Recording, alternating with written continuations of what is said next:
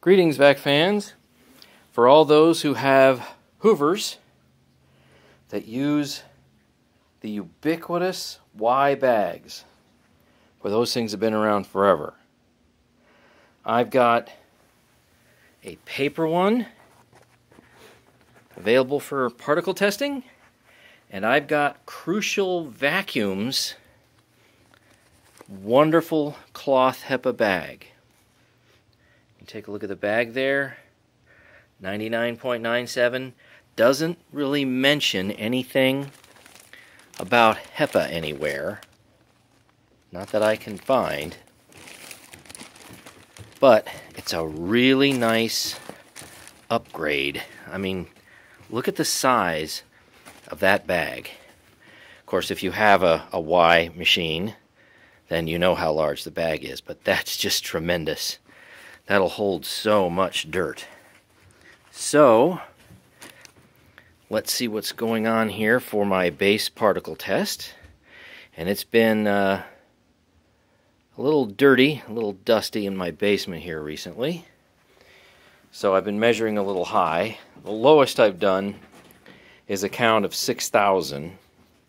And the highest was for the Ricard and Simplicity bag tests, where I hit like 40 some odd thousand. So let's see what we're at now. Okay, so we're going down a little bit to 29,000. Not moving around quite as much. I had to, after all, go and actually dig all these bags out of all my boxes. So that's where they're at, and that stirs up some dust. Okay, so there's an initial particle count, and let's go ahead and turn this one on. And I used a little adapter here, make a nice tight fit with this because it is kind of a larger connection area. Let's see what happens.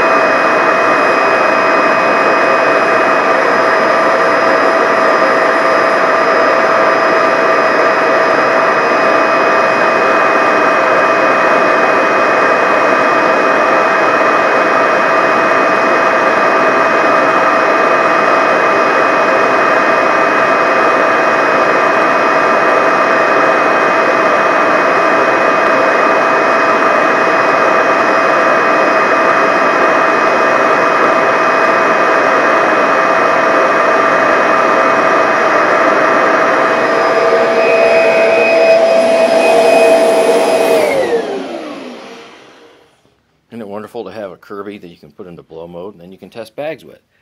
Alright, so we seem to be averaging something probably in the low 3,000s. As always, I'll put the averages for all of my particle tests where I normally put them there in the description.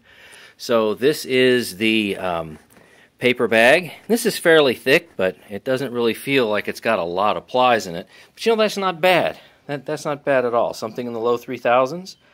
So let's put in the Crucial Vacuum Y bag and see how it goes. Back again with the Crucial Vacuum Y bag. I want to call your attention to this collar right here.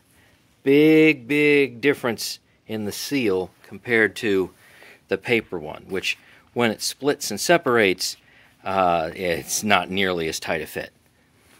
So, here we go. Turn the old meter on. See my wonderful adapter setup. Actually, it's a very tight fit, amazingly enough.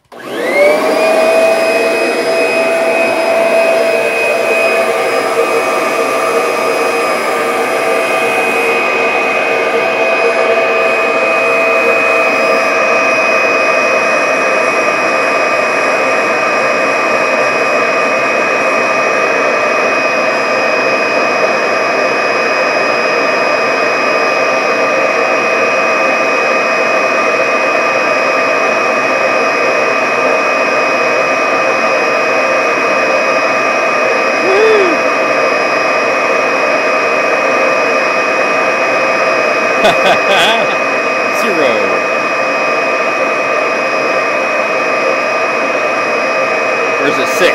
Oh, it's a 6. Well, that was a 0. It was 6, I think.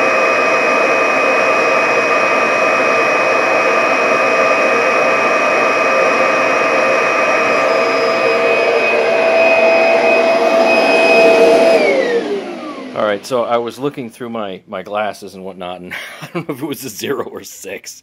But, yeah, really, really good particle count. So, holy moly, these are great. And even though they don't say H11 anywhere or anything like that, I would probably call it that. I mean, it does say 99.97, but and who knows exactly what that means. But these are as good as the black Kirby bags that were like averaging around a 50 or so. And this thing was averaging, if I had to guess, probably around a 20 or something. But again, I'll go ahead and put the averages in the description. So, man, what a difference. What a difference. So, obviously, highly recommended. I understand these vacuums are very inexpensive. They've been around a while. People don't want to pay very much money for a bag. But you've seen the particle count difference. Absolutely tremendous. These guys, nearly perfect.